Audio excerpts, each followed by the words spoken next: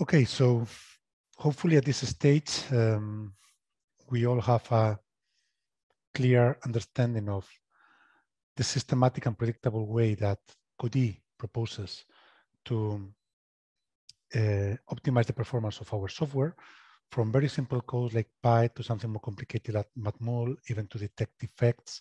So, but we know that when we have a given piece of our code that fulfills the properties of being a typical kernel that we want to optimize, then we can use everything we have seen so far. But in order for real applications to get at the stage where we can unlock these capabilities, we need to essentially address the complexity of real software.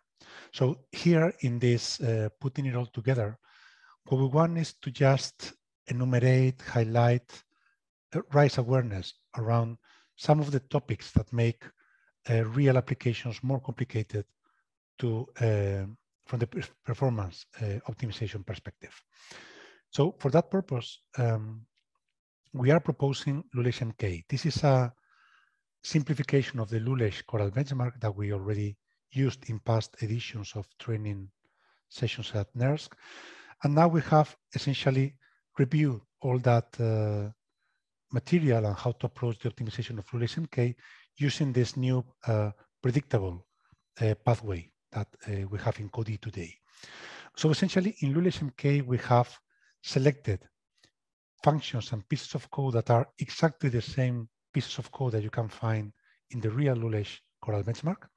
And others have been simplified just for the sake of teaching, just to enable focusing on specific challenges from the programming point of view and simplify a bit the complexity of real applications, but still be able to demonstrate which are, or illustrate which are some of these challenges. So here you can see in this table that in this course, we have addressed how to find opportunities for offloading. Not easy many times. We need support of tooling to do that better and faster. How to optimize data layout for data transfers, and also how the data transfers and potential defects we can introduce in our code are related to the way we represent the data in our codes. So it is different, a logical interpretation of a matrix than the real implementation in our codes.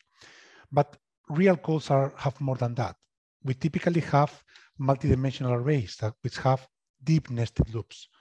Can we exploit faster more computational power in GPUs by parallelizing all together at the same time different nested loops?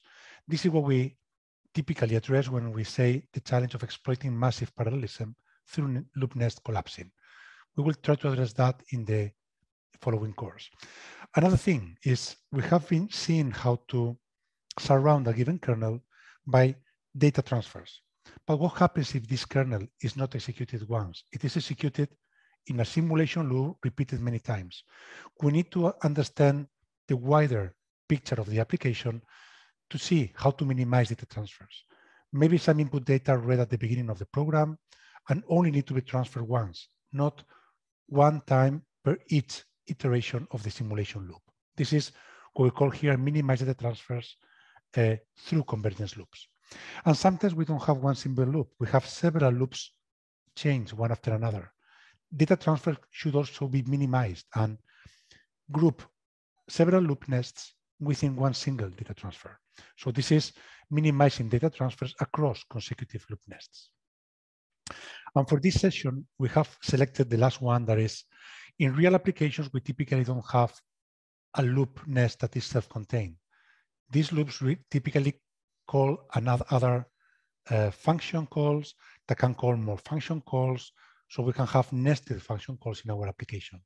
And this is something that we have rises naturally in real applications. So this is the challenge that we have called here, identify auxiliary functions to be offloaded.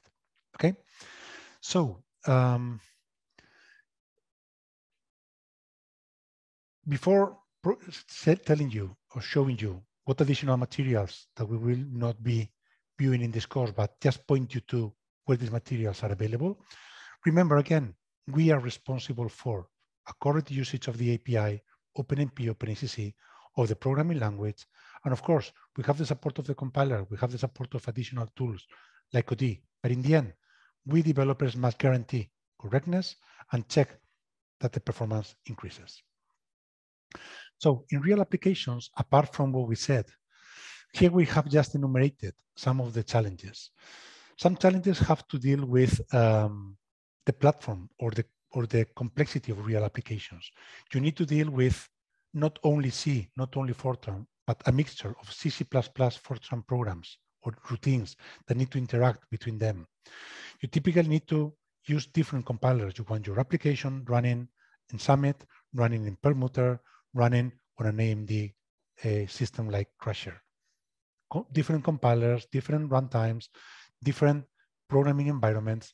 We want to handle this complexity as well. Build systems. Simple codes can be compiled with a single invocation of the compiler, but real applications composed of thousands of directories and source code files need build systems. We need more portable and maintainable way of building our software by components. And this is where Makefiles or CMake tools come into play. So we need to find a way to interact with these build systems as well. And of course, operating systems is different to deploy and develop in Linux. And finally, you need to deliver your software for Linux, Windows, Mac, or any other operating systems in the target platforms.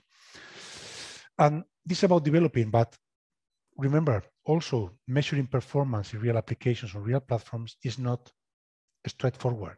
We need some kind of methodology to benchmark correctly, measure several measures, discard the extremes, non-relevant values, and make the average of that. And always guarantee correctness. So in the end, all of these things are topics that we typically don't cover in this kind of courses, but in real applications, you need to consider which are the constraints and the requirements of your project. So in the end, you can be optimizing performance, but also with trade-offs.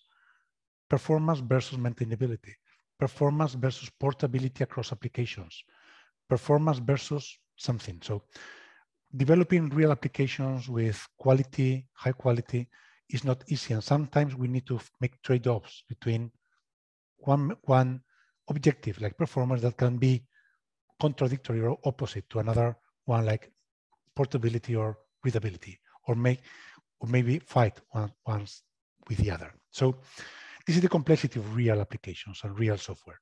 So for that purpose, if you remember from the typical usages of for C++ and Fortran developers, which is profile guided, we have focusing on the two first use cases.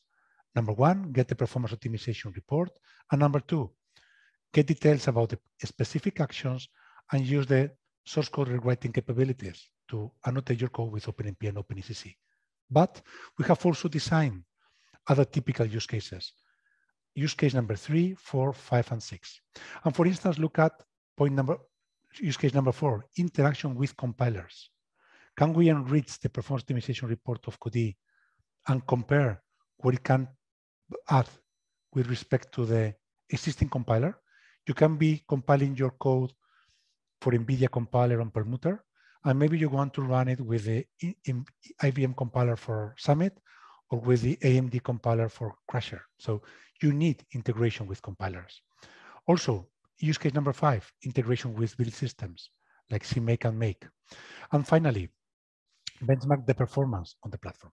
So for these use cases and others that are not mentioned here, like detailed information about memory access patterns, about data scoping, about memory footprint of your application, we have more advanced capabilities in Codee that we have not explored in this course and that are not listed here. But our purpose and our commitment is to, for each of these use cases, provide you with a video that you can watch, typically something around 3-minute video, where you can see how to use the capabilities for that use case in Codee. So you have a video for producing the performance, you have another one to use actions and PW directives to annotate your code, and also to unlock new opportunities, integration with compilers, integration with build systems, and benchmark performance impact on the hardware platform. And we will be adding more use cases supported always by a video showing, typically in 3 minutes, how to use Codee for that purpose. And in this deck, essentially, I want to remark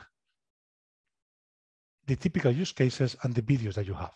If you have any request, any typical use case that you don't see covered here, please reach out to NERSC or CF or us directly so we can guide you how to use it and even eventually produce a new video recording that can help you and others in the community. Okay, please feel free to do it at any time. We proactively will be addressing those suggestions.